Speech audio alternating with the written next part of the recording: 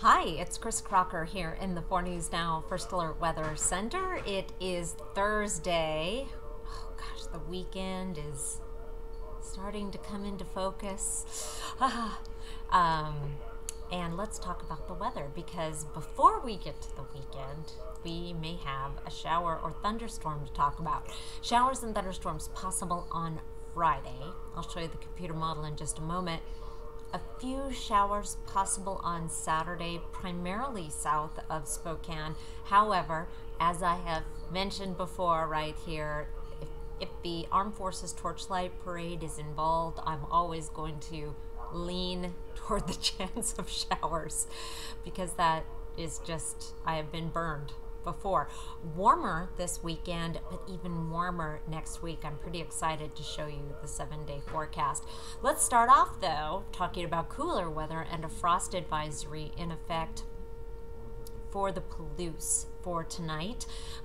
So if you're down there on the Palouse and have some tender plants, give them a little TLC before bed tonight. What's going on is we are on the western edge of an upper level trough that gives us that northerly flow, keeping things cool, keeping things unsettled for another day tomorrow. Now I'm going to take the forecast radar all the way through the Armed Forces Torchlight Parade Saturday night, so you can see what I've been seeing. Now we do have a few hit and miss showers around the region this evening, and that could continue right on up until midnight. Let's take a look here. And then we go through to tomorrow noon with another round of showers and possible thunderstorms. This is noon Friday. That is going to continue through the evening.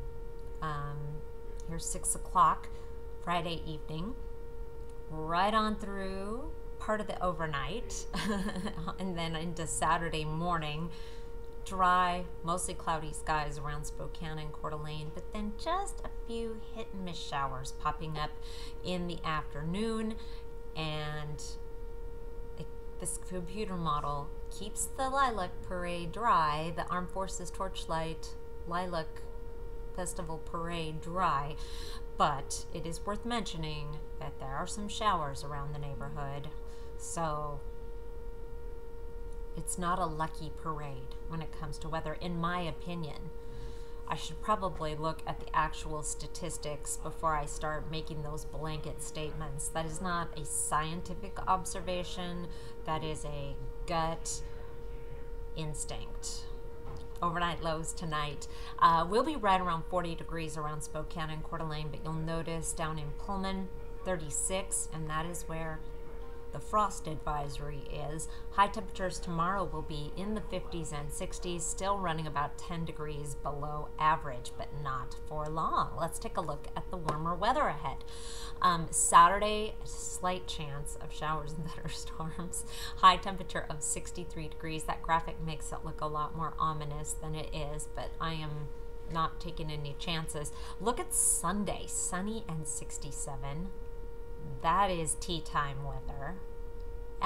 Monday, nice, pretty nice on Tuesday, and then Wednesday and Thursday, look what happens.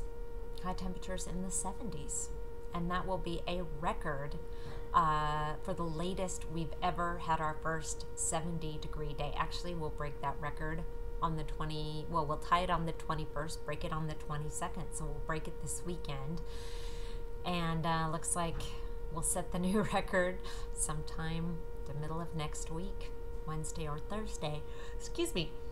We are also a week late for the average date of our first 80-degree day. Actually, I may have that graphic here. Let me see. Oh, I'm stealing Matt's graphic.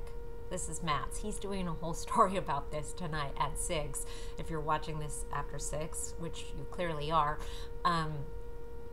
it'll be on KXOY.com. He's looking not only at this record, but also at the forecast for June. Spoiler alert, don't, get out your flip-flops and tank tops just yet. But May 12th is the average day of our first 80-degree day. And the warmest we have been is 69, and we only did that once.